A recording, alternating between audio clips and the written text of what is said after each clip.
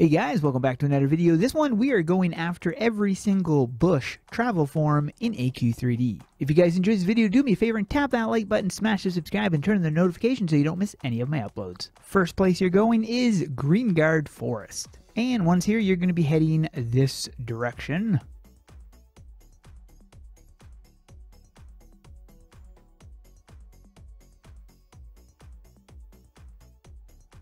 And right into here. Next, you're going just behind the boss, and over here, you're going to be finding this chest right here. Grab the Secret of Bush Transformation. And then you're going to be heading to the House of Oddities. We're not staying on this map, we're going to be heading out the door, and then we're just going to be heading right to this tree right here. Tap on that, and you can grab the Stick of Wood. Then you're heading to Cicero's shop. Turn around and head out the door, talk to Cicero, and look for the bush crafting. Right there you can craft the bush root.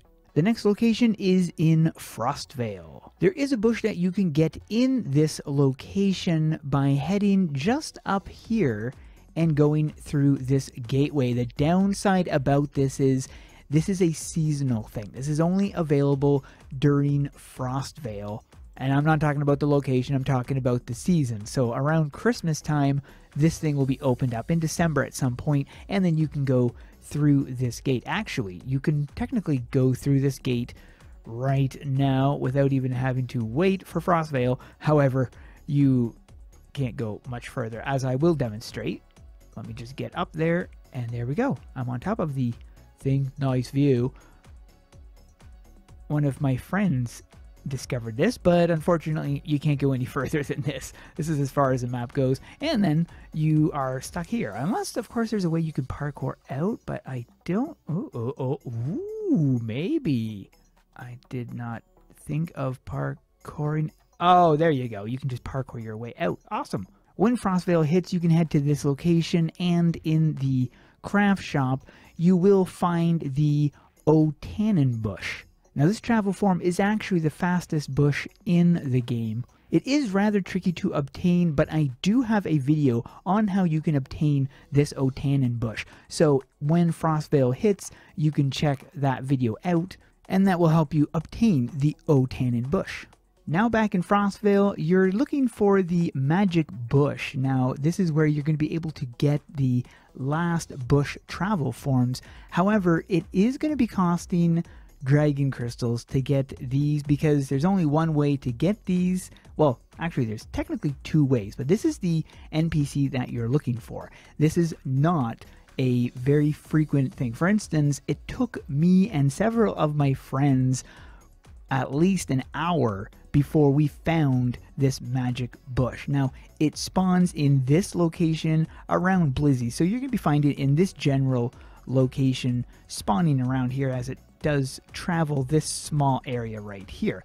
But it is, if you don't see it, when you come to the Frostvale map, and if you come up here and you check, and if you don't see the magic bush, don't wait around, because it's not going to be spawning in. It only spawns in when the map is created. So when the map is formed, this is when this thing appears. So it's either going to be here or it's not going to be here. So you're just going to have to keep leaving the map and then returning back to the map. As long as there's nobody else on the map, you can reset the map, similar to what you do with dungeons. But it does take several minutes for the map to reset after you leave, because there's some kind of cooldown.